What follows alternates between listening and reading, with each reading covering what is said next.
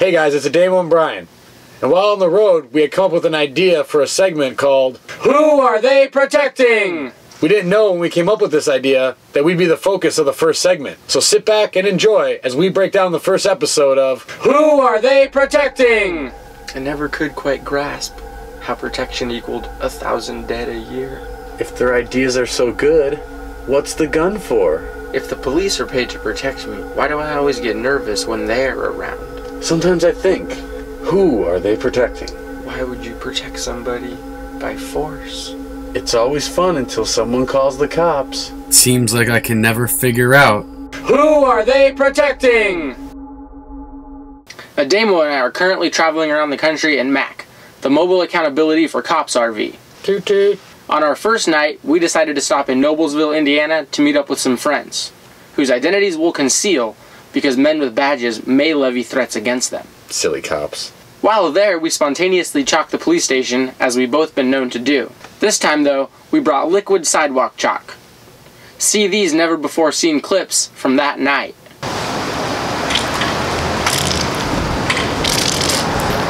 Who watches the Watchers? Brian Sumner does, right? Every day. Keep my eyes open for police corruption. Cause you never know when it might be busted. We make our own rap videos while we chalk the police. We do it well cause we're all about peace. After our chalking outreach, we headed over to a Walmart parking lot to grab a late night dinner, a few items, and to park for the evening. While walking back, we noticed 4 cop cars around the RV. We recorded our interaction and posted it the next day. Notice how the cops only warn us about chalk and the possibility of paint, but do not arrest or cite us, as seen here. Obviously you guys were at our police station earlier, correct? Obviously, I'm not answering questions. Whatever you want to do, you got to do. Okay. Whether you use chalk or not, some of you guys use chalk, freedom of speech. If you want to do that, that's fine. I don't agree with it. But the guys that use paint probably need to knock it off. Okay? You know who it is, and you guys can... I think when you guys find out, it's liquid chalk. No, there's... How do you know that? What's that? I'm very smart. You can see from our video that we use standard chalk and liquid sidewalk chalk. We can only assume that the police are upset about the liquid chalk. We just so happen to have some on board Mac. So we decided to test it to see if it was difficult to remove or caused any damage. Of course we recorded our findings, and you can see those here. Show 'em what you got there. Liquid sidewalk chalk. And that was the exact same yellow thing that was used the night of the crime. See how much damage. We'll clean it up. Clean it out a little bit. And it's 1:32, so it's been 10 minutes since we've chalked the liquid chalk. See how well it goes in 10 minutes. A light pressure, just a sprinkle.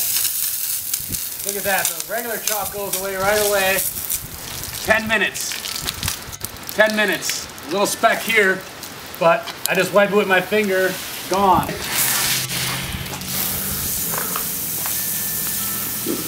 Paint comes right off. Well, that looks pretty simple for the 10-minute test. It has now been, what, 1 hour? No, 2 hours. Maybe a little bit more too. A couple minutes past the 2. 3:22. 1:22. It has been 2 hours now, and we're gonna do the last test area on the seasoned concrete. We'll see how long it takes to get this horrendous yellow paint liquid chalk off. There goes the regular chalk, no problem. And so they probably just came out and did this and were like, oh man, it doesn't get off. It's paint. It do, but look at this, with minimal amount of water pressure, it does start to come up.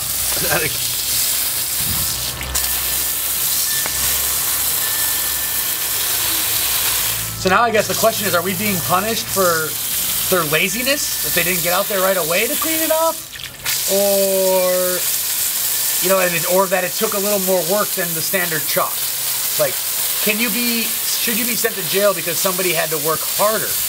As you can see, the chalk was rather easy to remove even after being on the concrete for 2 hours. It also didn't create any damage at all to seasoned or finished concrete.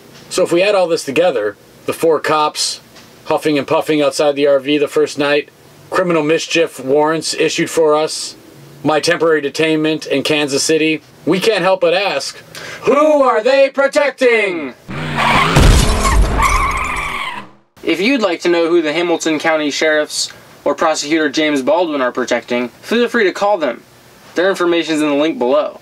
Remember to ask them, who are you protecting?